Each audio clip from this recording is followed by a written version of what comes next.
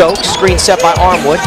Raises up for a three, rattles around and drops in for three from the left wing for Stokes. Fisher, now Wayns down the lane, attacks off the glass and good, the two-footer drops. Nice little reverse layup there, put it up off the glass. So Wayns kicks to Fisher, right wing, open three. He's got it, Corey Fisher. That was just a great play by the sophomore Wayns. To Willman and then a charge call. Willman went right into Dominic Cheek. Pena, Stokes, and Fisher in the game. Yaru on the baseline, pulls up, 12-foot jumper, rattles around and drops in for Yaru over Muscala. Brings it back out though on the right wing. Now dumps it to Yaru, cutting towards the basket. Power move off the glass and good over Muscala. Great job by Wayns there, getting the ball in a position to be successful. Most important thing a point guard can do.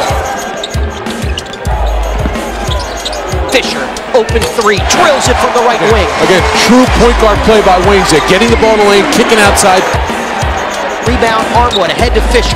Fisher in transition, kick, Stokes, spot up. Shot is good.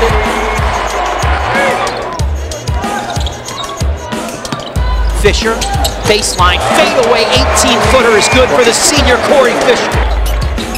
Fisher gets some space, fires a three, and it's a swish from the right wing, and a big one that gives the Cats an 11-point lead. Cheek offensive rebound, Cheek goes up, off the glass, count the bucket, and he's fouled. Cats with the ball and an 8-point lead. Fisher, reverse layup, off the glass and good on the dish from Pavilion, working baseline left. Great backdoor cut that time by Fisher. Wayns raises up, three-pointer. Oh, that really hurt the Bison. 13-point lead now for Villanova with just 5:15 to go. Stokes finds Pena, baseline, 12-foot jumper. Yes, sir, Pena delivers. Pena shoots the ball confidently in the flow. He's a good shooter. Down the lane, can't get the 6-footer to go. Short, Sutton rebound, ahead to Wayns. Wayns attacks, goes up, layup, rattles around and drops in for the sophomore from Roman Catholic. Fisher, right wing, open three. It's a swish from the right sideline. Well, he looks good shooting the ball. That's got to upset a coach to let him free.